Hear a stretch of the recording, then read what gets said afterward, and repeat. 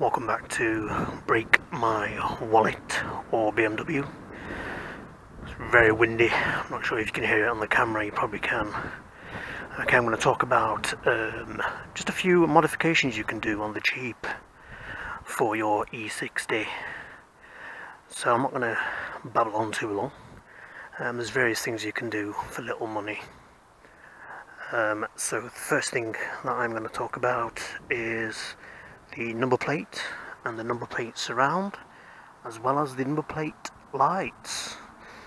$7.99 for the pair for the number plate surrounds, and about $19.99 for a pair of 4D number plates. The LED lights, much better than standard, again £12 a pair. And also another addition that you might not have seen is the key cover, which I got from AliExpress for a couple of quid. Lovely little cheap budget mod you can do. Also there's one for the driver's door as well. I don't think there's any more keyholes anywhere else. No, there isn't. So it's just that one as well. Again, a couple of quid. Interior wise, you can also put in a new start button cover. Mine was very worn, so I replaced it.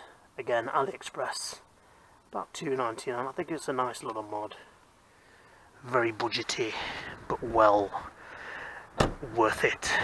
At the front I've upgraded the grills to the vented type,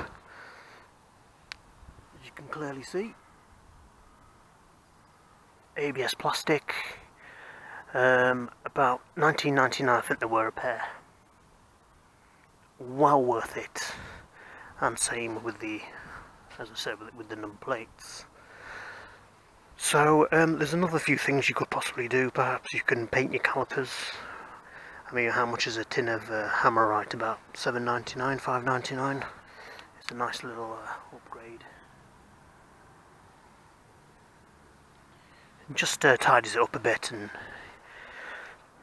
makes it all look nice and sporty.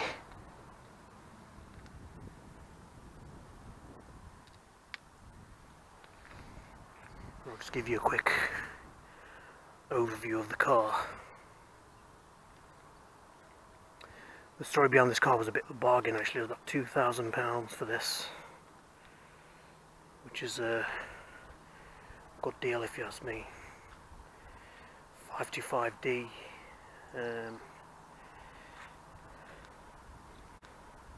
Remapped, EGR delete, DPF delete.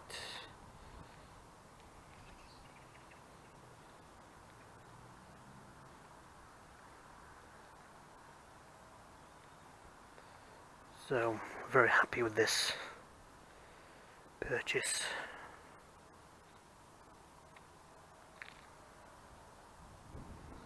I mean, the styling of the E60 really holds really well, I think. When I'm driving in this, I get lots of attention. So it really does hold up to the modern day cars.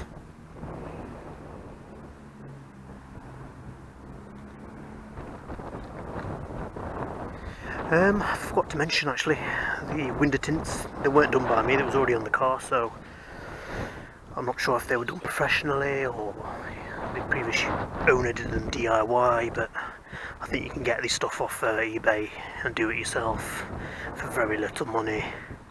And same with the wind deflectors. Get a lot of bad reviews about these, that they do cause noise.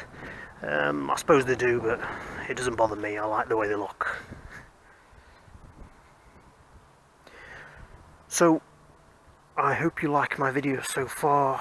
I'm going to end the video here, and I wish everybody a happy new year, and I hope to bring you more videos regarding this car and any upgrades that I carry out.